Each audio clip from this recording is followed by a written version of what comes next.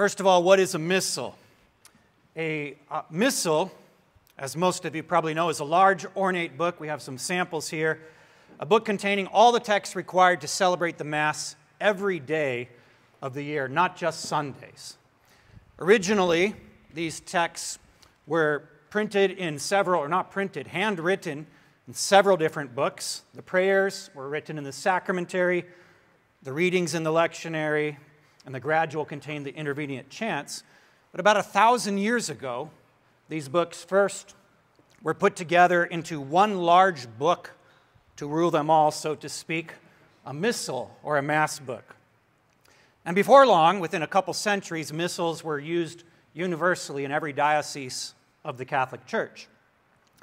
At the time of the Reformation, the Reformers inherited the missals and continued to use them, and then gradually began to revise them, correcting chiefly the collects and the canon of the Mass.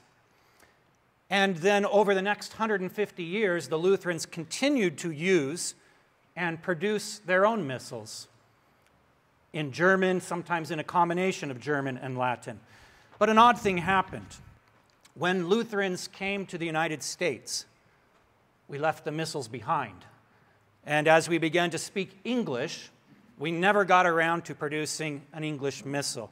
So nearly 200 years later, we have missal stands on every one of our altars, but no missals. Perhaps you have a 3-ring binder. Maybe you have a large book that has all of the things that you don't need to conduct the Mass, but nothing that you need to conduct a single service from beginning to end. I believe that Zion may be the only exception to this, having a missal that has been part of your history and that you've worked on to produce. But a single missal for the Lutheran Church, we have not had one in at least 200 years. So, for example, what are the propers for St. Lawrence, universally commemorated by the Church on August 10th? It's anyone's guess. Some of you may know how to find these types of resources, but you have to pull them in from all over the place. What are the historic rites for the proper commemoration of Good Friday? Well, as this picture would suggest, every pastor simply does what is right in his own eyes. As I said, in those days there was no missal in the land. Yes. So about a dozen years ago, Father Heath Curtis made a solid first effort to produce a Lutheran missal. Many of you may have this book on your shelves. I first learned of it when I was tasked with preaching for the Feast of St. Ambrose as a field worker at Redeemer, and I had no idea what the propers ought to be. This book, at least for the first time, could answer that question, but as Heath Curtis would be the first to admit, it drew mostly from Roman Catholic sources from the 1960s. These sorts of small hand missals that the Roman Church has continued to produce and use. A few years ago, Heath asked me to edit the second edition of his book, and initially the plan was simply clean up the typos, lay out the book in a better, more easy to understand and read format.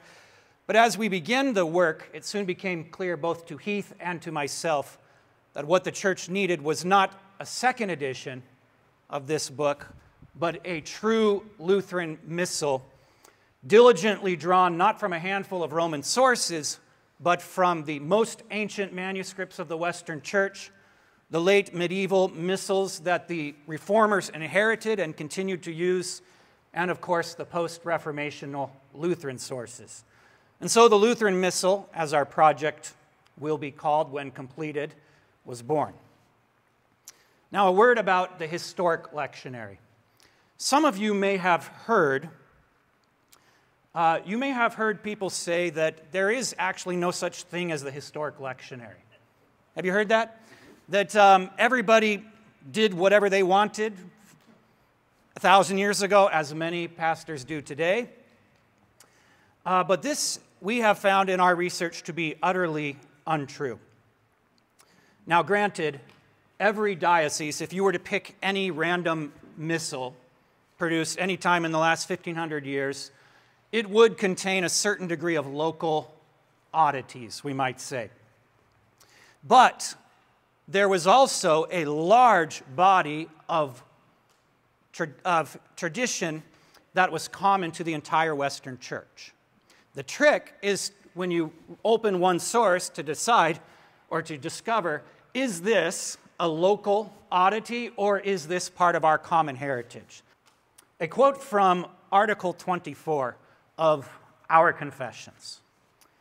We also keep the traditional liturgical forms such as the order of readings and prayers. We confess this, we subscribe to it. Then I could ask, then where are they? Where are the traditional readings and prayers that you have subscribed with a solemn vow to follow? Good question. They have never been published, so to speak, as the traditional prayers of the church. They have been included in resources with other new traditions, but never published as a single work. So if we were to discover these, uncover them, where would we start? Well, for example, what if we started with a single missal from the Diocese of Halberstadt?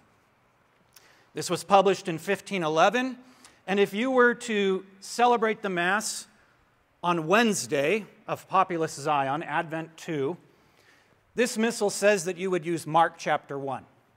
Is this the Halberstadt practice only, or does this reflect the common tradition of the church? We don't know. Let's take a step back and look at the neighboring dioceses. And now we have a problem. One does Matthew, one does Mark, and one does Luke. This seems to strengthen the argument that everybody simply did whatever they wanted. But what if we did something that has never been done in the history of the Western Church? What if we took a step back, not 100 feet up, but 30,000 feet up? What if we looked at 50 dioceses at the same time? This would not even have been possible 10 years ago because these were not yet available online as they now are. And now look what we see. There are 51 sources for Matthew 11, 1 for Luke, and 2 for Mark. Is there a clear historic consensus, a real historic tradition that belongs to Western Christendom? Yes, indeed there is. But it's going to take some serious effort to uncover this, because if we just chose one missal at random, we would not know that we were following the historic practice of the church. We would to some degree, but we would also have maybe 10% of local customs mixed in. And so we began our work of collecting these 50 sources and indexing the contents of these. And Father Stefan is going to talk about the sources themselves. We have this quotation from the Reverend Arthur Carl Peepcorn, who you've heard a little bit about so far, and in fact from his 1952 book, What the Symbols of the Lutheran Church Have to Say on Worship and the Sacraments. He says, "The basis of the Reformers' liturgical rites and ceremonies is the medieval Western Rite, as the Church in Northern Europe observed it at the beginning of the 16th century." And then he added, that we didn't put it on the slide, "Unlike the Anglican Reformers, the Lutheran Reformers are not concerned about conforming their rite either to the Eastern or to the primitive Church." So we're not interested in dusting off 1,500 years of history, trying to get back to the beginning and uncover a Eucharistic prayer from, say, Pseudo-Hippolytus. Anyway, so we come to our actual sources. We started out with 35 dioceses, roughly corresponding to the area of modern Germany. It's a bit arbitrary, to be fair, but we needed somewhere to start. After working through the lections and finding some complications along the way, Germany is a very flexible concept, as it were, over the course of history. And so we broadened our look at to what more or less covers the area of influence of the Holy Roman Empire. We wind up with 13 more dioceses in that way. Then, just for good measure, we threw in some extra German-influenced territories in the Baltics and Scandinavia, specifically the archdioceses of Scandinavia, because we found that we had a little too much on our hands, maybe. And so that brings us to another 7 missals, and then, just for kicks, we threw in the English use of Sarum, as well as the Liber Usualis of 1961.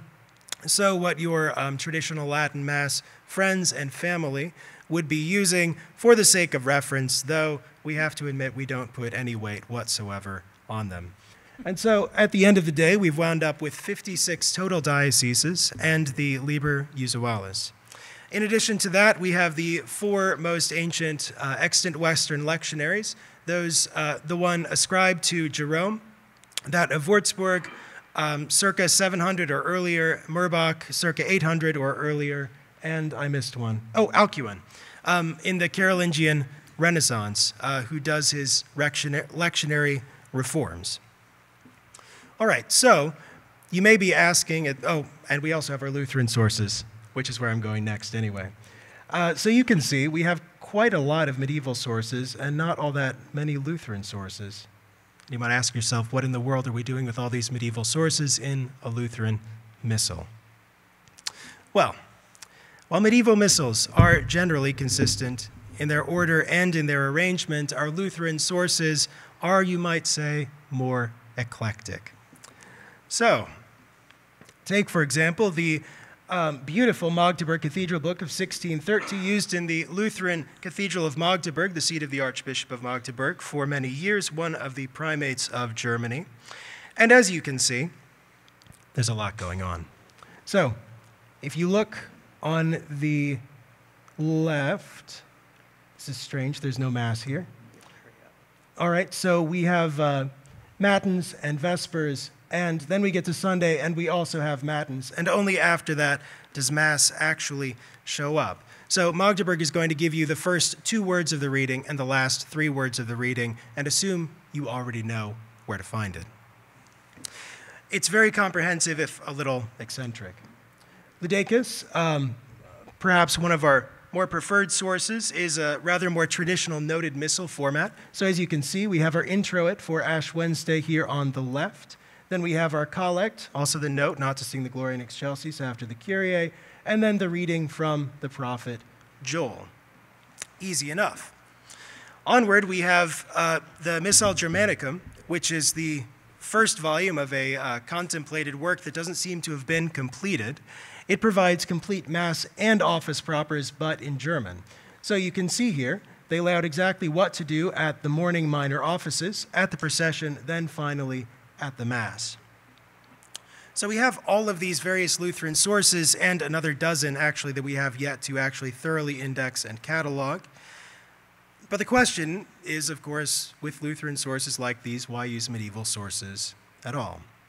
Well, our approach to the Lutheran Missal is in many ways the same approach as that of the framers of the Common Service of 1888. Namely, that we use the Lutheran liturgies of the 16th century, which were not new and original works created by the Reformers, but were chiefly revisions of the service of the Latin Church. There are some more choice words from Dr. Piepkorn.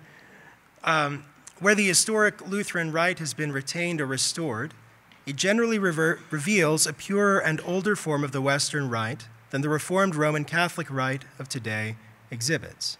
This is significant. So, for example, we discovered in the process of our research that there is in fact such a thing as a weekday lectionary.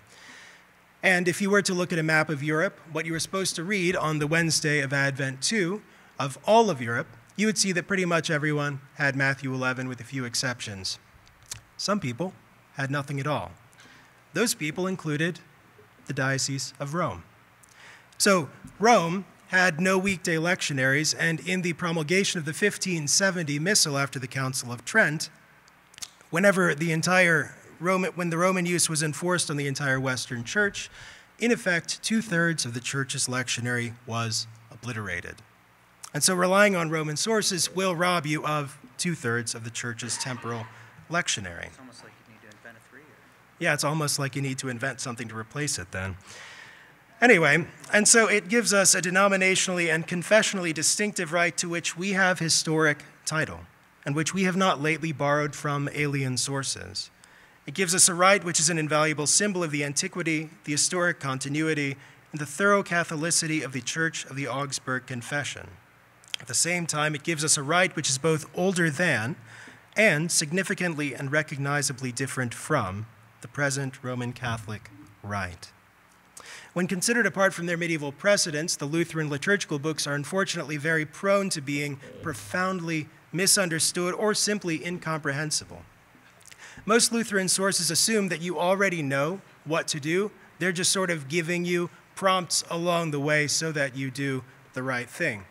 So in the Halberstadt Cathedral of the Halberstadt Cathedral use of 1591, the entire book is, in effect, an index to how you should use the medieval book that you have already on your altar.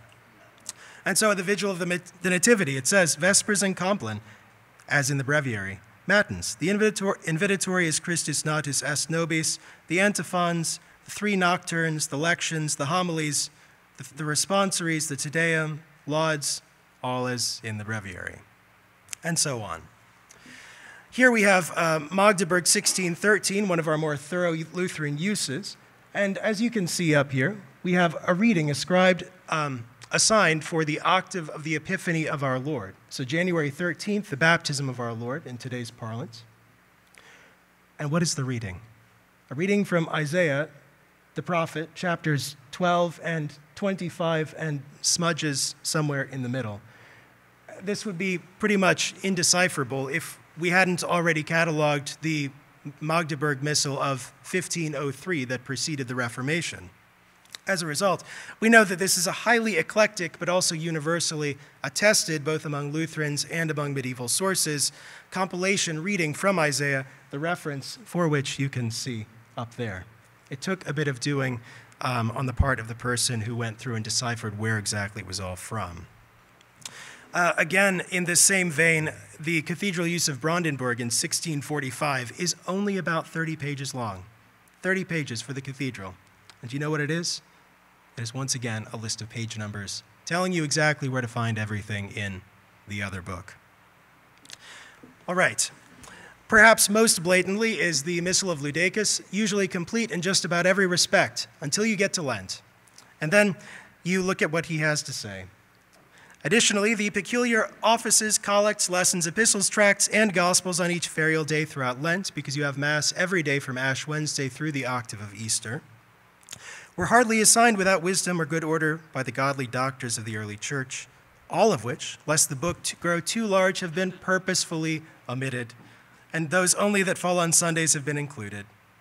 But whoso will to read the others, let him seek elsewhere. So, in other words, I didn't have enough room, but you know where to find them. All right. Okay. I'd like to give you a look at our process. We began 3 years ago with data entry. And this is an example of what it would look like. We have a PDF scan of a missal. This is ad te lavabe, and we need to convert this into a searchable format like this that could be helpful to us. So our team of about a dozen volunteers would go through line by line, entering the first few Latin words of every element of the Mass, the introit verse, and the Gloria in Excelsis, along with the rubric that says, omit the Gloria all through Advent until Christmas Day, unless there is a feast of the saints. Some of the manuscripts are handwritten, and some of these are rather difficult to read. This is the Wurzburg from around 650, most likely. Some are absolutely gorgeous works of art, all hand-drawn, and others are so poorly scanned to make them nearly impossible to read, except when the other missals tell you what it ought to say, you can see that, yes, they do agree. All of the missals use this odd and eclectic form of abbreviation that is never documented. You're simply expected to know from the priest who knew before, who learned it from the priest before.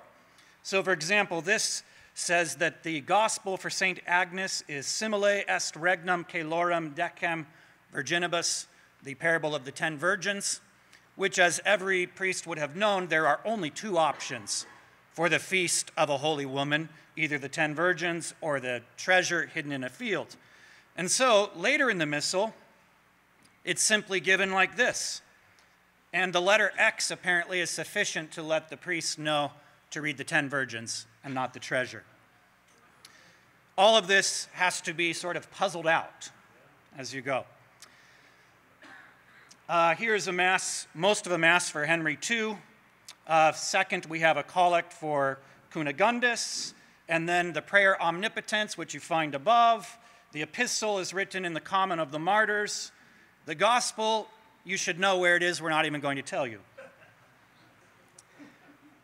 There are about 5,000 propers in a single missal. Multiply that by 50, you end up with 250,000 propers that our team of volunteers spent 2 or 3 years entering.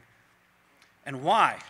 So that when all of this work was done, we could have that view from 30,000 feet. What is the historic practice of the church? But even yet, once this data collection was done, it was not yet usable. Here are the introits, or the first few Latin words, the incipits, recorded from a bunch of different sources. There's variations in spelling, variations in word order, word substitution, higher levels of abbreviation. There's no way to perform one search. So we had to painstakingly go through every one of these texts and line it up with a specific pericope. There were 40,000 lections. Every lection pictured here is actually the same pericope. The same thing was true for the intervenient chants, as well as the 72,000 collects.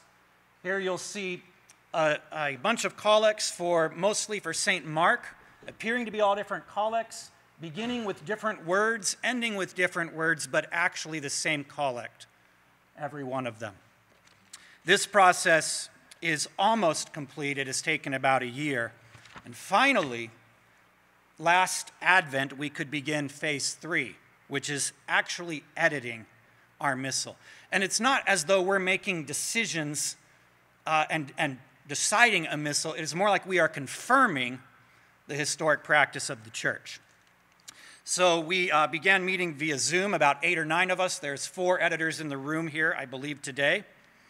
And we could finally have a list of everything that was done on any day that we asked for. But the software could do better than that. It could represent this list visually, which allows us to make a much better, quick assessment of what's going on. This might look a little scattered, and granted, a Friday, a minor day in the week, can tend to fragment a bit. But even here, 31 sources clearly list John 1, whereas the next runner-up has only 5 that attest. But when we go to Sundays, we find nearly universal attestation all the way back from as early as the 400s, and beyond that we simply don't have records. It's not that the church invented it in that year. All the way through the late medieval tradition, the Lutherans, even up to the present day. This is Sunday, the epistle for Sexagesima. And finally, one challenge that I would like to, begs the question, who would dare to throw this out? 1,600 years of history to invent something out of thin air last week. Actually, it's not his fault. He did not do this. One final example. A beautiful little puzzle that we encountered early on, where there appeared to be 2 different traditions for the epistle reading for Friday of the first week of Advent. You can see a majority tradition in the south and a minority tradition in the north. Now, we're not simply in the business of counting noses. We also pay attention to the quality of the sources, or the weight that particular sources have. The northeast of Germany certainly means a lot to us because this is the birthplace of the Reformation. But in this case, what won the day was the pairing between the gospel and the epistle. The gospel is Luke 3. The people come to John, what should we do? He says to the people, the tax collectors, the soldiers. It reads like a table of duties. And the minority tradition suggested Zechariah 9, which is quoted in Sunday's gospel, "Rejoice, daughter of Zion," certainly appropriate in the first week of Advent. But the majority tradition gives St. Paul's table of duties from Titus 2. It's almost as if our fathers in the faith knew what they were doing. It's too early to say because the lectionary is not complete yet. But at the current state, it covers 15% more of the Gospels than the 3-year lectionary. And when it is done, it is likely, if we take parallel readings into account, that it will achieve 99% coverage of every verse in the Gospels. And this is what our fathers already had before we thought to tinker with it. A few final words from Father Stefan. All right, hopefully a very few final words. Let me see. So at some point, let me see. All right, so the translation at this point, elections are expected to be in the New King James Version. Let me see the service, the intervenient chants in the King James. There is some precedent for this. If you've seen in our examples, the Lutheran sources sort of switch back and forth between Latin and German. It was not at all uncommon to find your Latin introit gradual sequence alongside a German epistle and gospel. Even going back further than this, in the medieval use, usually the portions of the Psalter that were used in the service were taken from the Vetus Latina text, the Old Latin Psalter, and not from the Vulgate. And so there's actually quite an old history in the church of retaining that older language for the Psalter and having a slightly newer version for the lections. One of the questions we get a lot that usually is pretty easy to answer is, what does the service itself look like? Well, it looks like TLH page 15 or LSB setting 3. It's as easy as that. The only possible changes would be the options for proper offertories, communions, post-communion collects, and so on. In terms of the final product, there will not only be a missal. These examples are from the publisher that we've signed a contract with, who does a great amount of publishing for various Catholic purposes in this country, headquartered in New Jersey. Missal, altar edition, desk edition / chapel edition, and a personal edition, like your hand missal, that your grandmother may have grown up with if she grew up a Roman Catholic. In addition, a gospel book, an epistolary, so that your deacons and subdeacons have something to hold whenever they're instituted, and of course, a gradual and sequencer. In addition, we hope to have online supplementary materials available, such as bulletin inserts with readings and propers, to make it as easy as humanly possible for you to use these historic lectionary. In terms of field testing, you should have a sheet in front of you, perhaps, that provides you a place to fill in your email address so that you can provide that to us. We will send out the entire temporal lectionary to you, as well as weekly updates with summaries of readings, and we want to hear your feedback. What do you think? Do you like the Old Testament selections? Do you like LSB better? Should we go with TLH? Something else? Let us know. Anything else? Liturgical Press. Oh, yes. We have incorporated a publishing house quite recently on the Feast of St. Lawrence, apparently. So that's kind of cool. Maybe we should have named it St. Lawrence Press. You know, hindsight 2020, all that. In the spirit of Matthias Ludecus, the compiler of the Havelberg Missal for the cathedral there, where he was the dean, who provided that lovely rubric for Lent that said, whatever you need to know for these daily masses in Lent, you know where to look. He's our great inspiration for this. So, any other comments? All right, thank you very much. Thank you.